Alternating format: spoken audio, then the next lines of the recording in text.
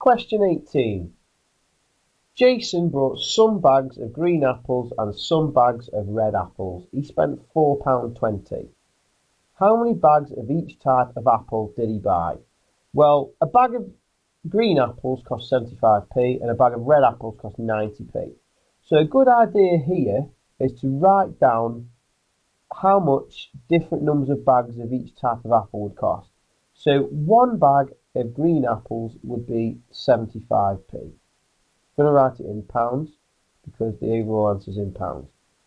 His second bag, two of these bags would cost him £1.50. Three of these bags would be another 75p on top of this, so that would be £2.25.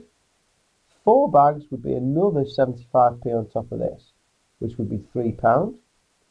5 bags would be another 75p on top of this, which would be £3.75.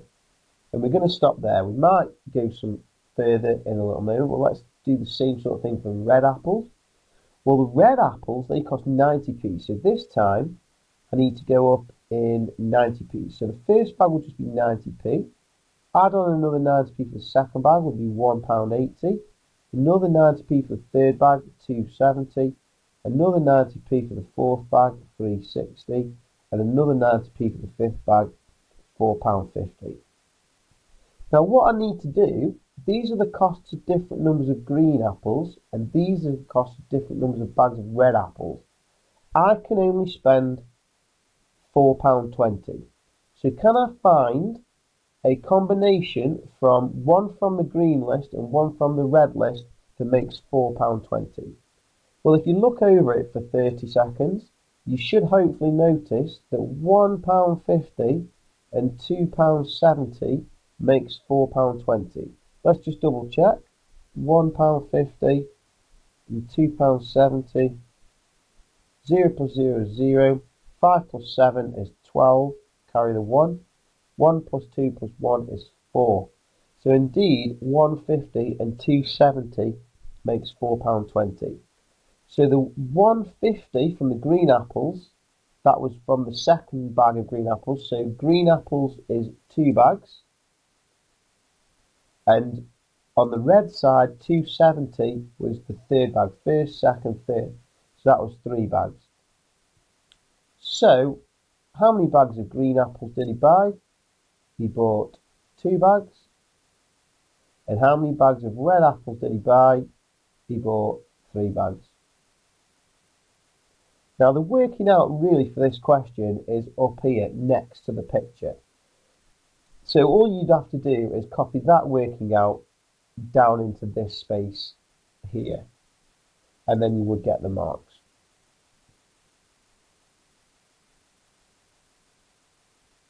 Scroll down to see the next question.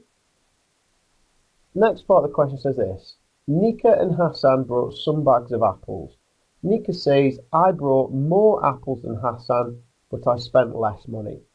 Explain how this is possible.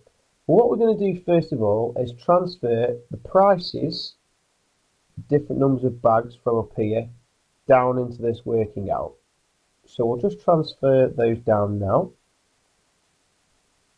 Now we need to remember that the green apples comes in bags of 6. So this first bag would just be 6 apples, plus the second bag would be 12, then 18 apples, then 24 apples, then 36 apples. But the red bags, the red apples, they come in bags of 10. So the green apples are bags of 6 and the red apples are bags of 10. So if you buy 1 bag of red apples, you've got 10 apples. 2 bags, you would have 20. 3 bags, you would have 30. 4 bags, 40. 5 bags, 50. Now Nika is saying that she brought more apples than Hassan, but spent less money. Now is there any number of apples here where you can buy more apples but spend less money? Okay, so there's a couple of ways we could do this. Nika could actually buy 20 red apples and spend £1.80, whereas Hassan could be buying 18 green apples and spending £2.25. So she'd be getting more apples because she's got 20 and he's got 18, but she's spending less money because she's only spending £1.80. So that is one way of doing it. It also works on the next one too. So she could spend £2.70 and get 30 red apples, whereas Hassan could spend £3 and get only 24 apples, which is more money, £3 more than 270, but he's getting less apples. 24 is less than 30. So those are the two ways that it could be possibly done. So as for explaining it, you would just then need to write some sort of sentence that's described this. So you could say, Nika could pay £1.80 for 20 red apples, while Hassan pays